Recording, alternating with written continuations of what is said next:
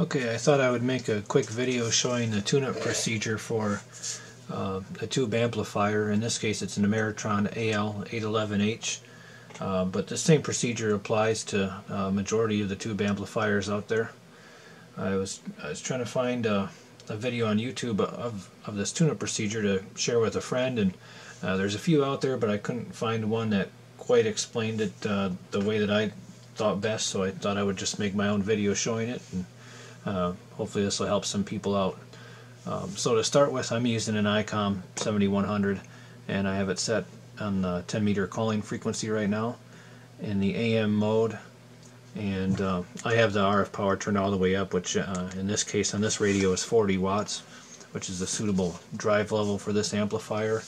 It doesn't necessarily have to be that high. I've done it sometimes as low as 20 watts to start out with, but when you finish tuning, you do want to be tuning with at least 40 to 60 watts into it, because the amp will load differently depending on the amount of drive level you put into it. So if you don't want to run it at full power, you still want to tune it at full power. For example, you'd put in the 40 to 60 watts and tune it for max output, and then you would back your drive level down versus setting your drive level low and tuning up the amplifier in that fashion.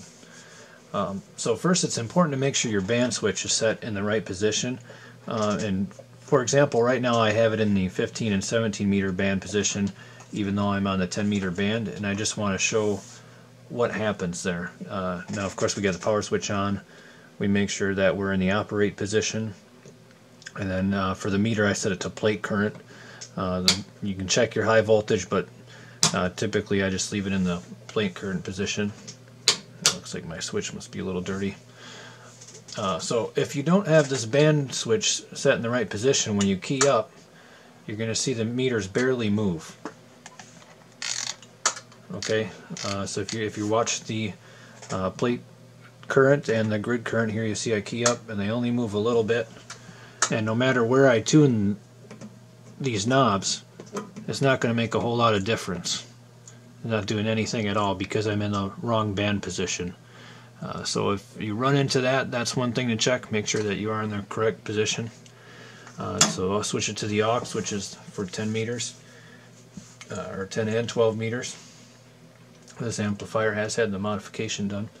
So the first thing I'm going to do when I key up is I want to tune the plate, and then I'll go to the load, and then you go back and forth. Usually 2 or 3 times back and forth is all it takes to get the amplifier tuned up. And while I'm tuning the plate, I want to watch the power meter for the peak wattage. Now right now I have the power meter set in the low power mode, but I'll put it in high power. And on this particular one, that goes up to 2,000 watts. So I'm going to key up, and while it's keyed up, I'll tune the plate for maximum power, and then I'll unkey. Wait about 5 seconds, and then I'll do it again for the load. You only want to key up for about 5 seconds at a time while you're doing this, and then unkey for a few seconds, then key up again. And this way it prevents the tubes from getting overloaded while you're tuning. Okay, so I'll key up, and now watching this, I'm going to tune for max power.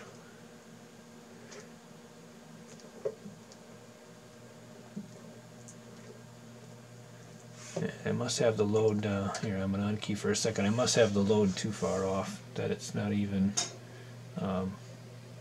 it's not tuning. Let's see here. There we go. So we see a little bit of a peak there. I'm going back and forth and you can see it peaking. So right where it peaks, I'll stop. I'm going to unkey for a few seconds. I should add, you also, if you have a peak reading meter, you want it in the not peak reading mode. You put in average, because like a meter like this, when you put it in peak reading, it switches in a capacitor, and it basically slows down the response of the scale, and you want the response to be fast.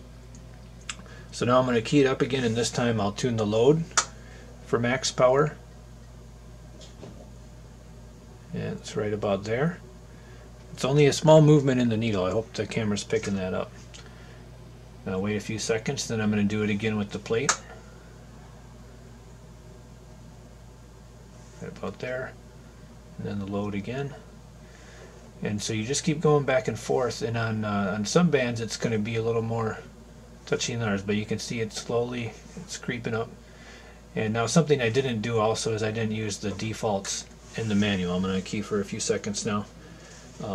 That's the faster way to get it right away, is if you look in your manual, it'll tell you, depending on the band that you're on, where to kind of start off with these. So I'm going to key up here again. Let's tune the plate to peak it out. Then the load. I think I'm probably actually about to the max for this. Yeah. Okay, so according to that meter, we're showing just under 400 watts. Now keep in mind, we're not driving it with the full power it can handle. We're only putting 40 watts in, and to get full output on these, you're looking at around 65 watts, give or take a little bit. So what I will sometimes do then is I'll switch to FM mode, because in most HF rigs, FM will go up to 100 watts, and then I'll just turn the power down appropriately.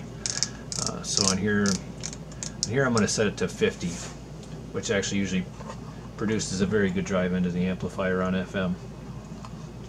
And if I bypass the amp temporarily, put this to low power, we'll see on here that's about 50 watts. Okay, so we'll turn the amplifier back on, and now I'll go back to doing the plate and unload tune-up procedure again. You'll see we'll get a little bit more out of it.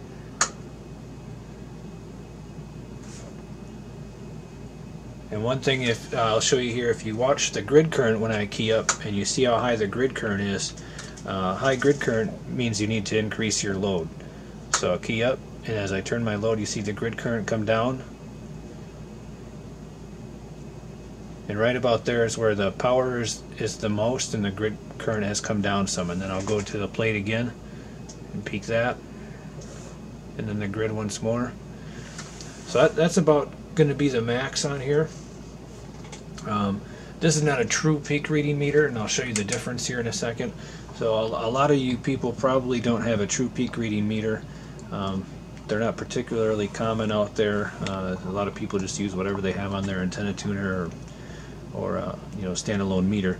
But this one I have up here from MFJ, it's the MFJ 891, and it's also the same meter is marketed by, I think, like Jetstream or something it's called.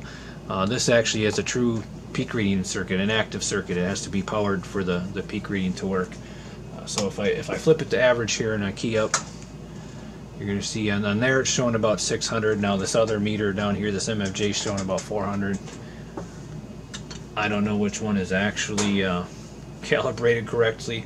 I've had some doubts on this one before. I know it's kind of a generous meter, but just to show you, I'm going to switch to the sideband here, and just to give you an example of the difference between looking at it on a peak reading meter versus a non-peak reading meter.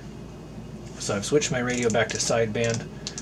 I'm going to increase it to 65% power, which should be around 65 watts. And I'm just going to talk into it and watch the meter on top here as I talk. Testing 1, 2. This is America Bravo 9 Tango Echo. Okay, you could see on there it was peaking around, it looked like maybe 400 watts. Now if I switch it to the true peak reading, this is America Bravo 9 Tango Echo testing. And there you can see it actually was reading about 1,000. I doubt that is actually accurate. It should be probably closer to around 800, but nonetheless you get the idea that on a true peak reading meter you're going to actually see the closer to the 800 watts peak that the amplifier is advertised as having, whereas if you're looking at it on a regular meter, it's not going to show that much. So for example, if I come back down to this one and I have it in the peak reading mode now, you'll see on here it's not going to go quite that high. This is America Bravo 9 Tango Echo testing. So on there it's showing about 450. It's just a difference in meters, but that's what you can expect to see on your meter out of this amplifier. Okay, I hope that helps. If there's any questions, let me know.